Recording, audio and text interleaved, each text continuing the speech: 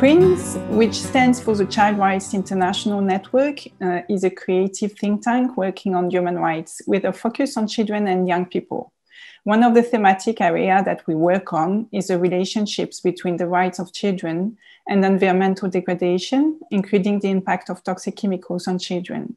So in this presentation, I'd like to set the international scene, and I will be referring to the work that has been done by Bashkut Tutkak, former special rapporteur on toxics and human rights, to demonstrate that this is a children's rights issue and that this perspective could be of good use for European actors to make the change happen.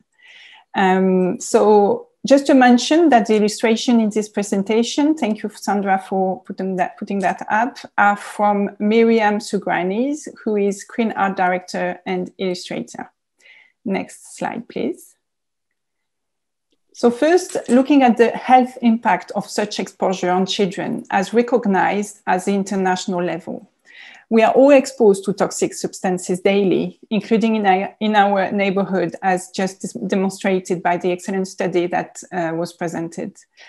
All humans are vulnerable to the effects of exposure to toxics, but children are the worst affected population group because of their smaller body, their rapid growth, and also particular behavioral habits. So two main reports coming from special rapporteur at the UN have looked at the health impact of exposure, making the links with human rights and more particularly children's rights.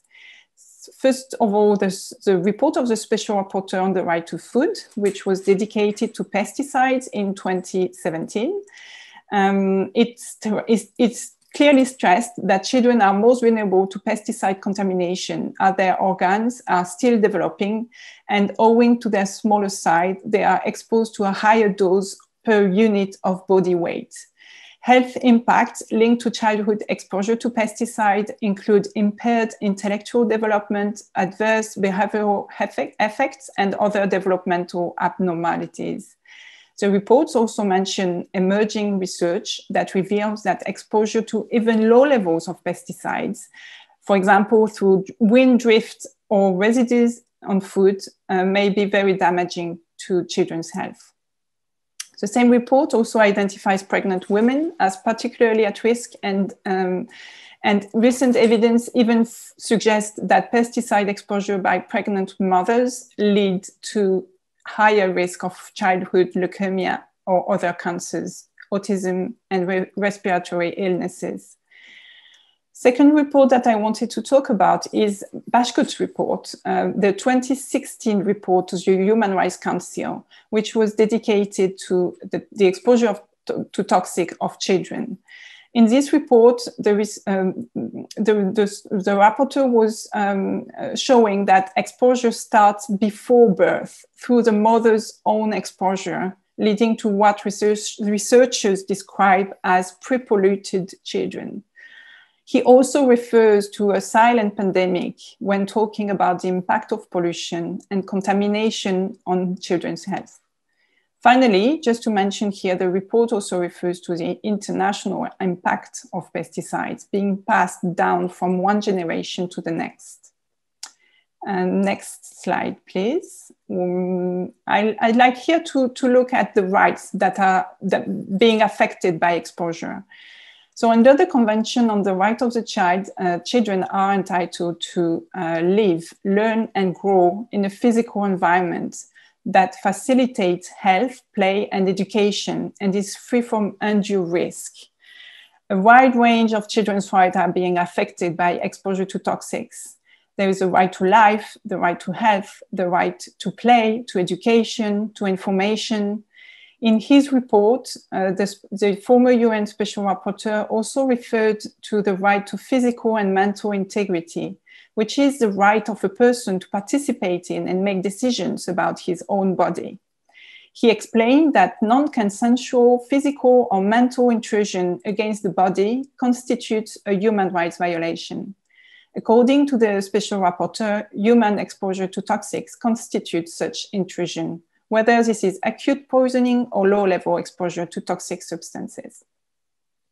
Another right highlighted by the special rapporteur is children's right to be heard, which means that every child capable of forming his or her own views has a right to be heard and to influence decision-making processes that may be relevant in his or her life. This right is closely linked with the question of consent and with the phenomenon of children being born pre-polluted, as what I was referring previously. According to the special rapporteur, states must prevent childhood exposure in recognition of the right of present and future generations to be heard. So in application of the UN framework, the Convention on the Right of the Child, states have a legal obligation to protect children from exposure to toxics. States need to prioritize the best interest of the child when designing environmental and public health norms and ensure access to information and effective remedies. Businesses also have a responsibility to ensure that their activities do not violate human rights. Next slide, please. These rights and obligations that I just presented have been stressed in recent UN reports and UN resolutions, so in different UN developments. I just point a few here, which are the 2020 report by the Office of the High Commissioner for Human Rights, which was dedicated on the realization of children's rights through a healthy environment. This report looked specifically at childhood exposure to toxic and chemical, including endocrine disruptors, and stressed the importance of adopting a prevention as a primary approach. Same in the Human Rights Council resolution that was adopted in September 2020 on the same topic. It also referred and stressed the need to adopt a preventive and precautionary approach. It urges states to identify and eliminate sources of exposure of children, including endocrine disruptive chemicals. Just a quick mention on the current call for global recognition at the UN level of the right to a clean, healthy, and sustainable environment, which might happen in the next year, and which could contribute to making these obligations even stronger. Next slide. Just want to finish this presentation to make some links with the EU framework that is of interest in this event and to draw potential synergies with children's rights. So as you know,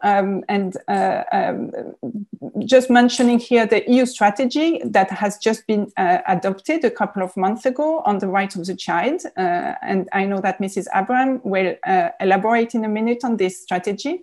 So I think this strategy is a great opportunity to ensure that the mainstreaming of children's rights in all relevant policies at the EU level, including on chemicals. So I refer here to a couple of strategies and plans that interaction can be made. I think that's it. Just a very last slide, please, to thank you for your attention. And if you want to read more about CRIN's work on this issue, you can consult our website. And you may also want to visit the full online art exhibition that because I only selected a couple of pieces to illustrate this presentation, but it is available online. I thank you for your attention.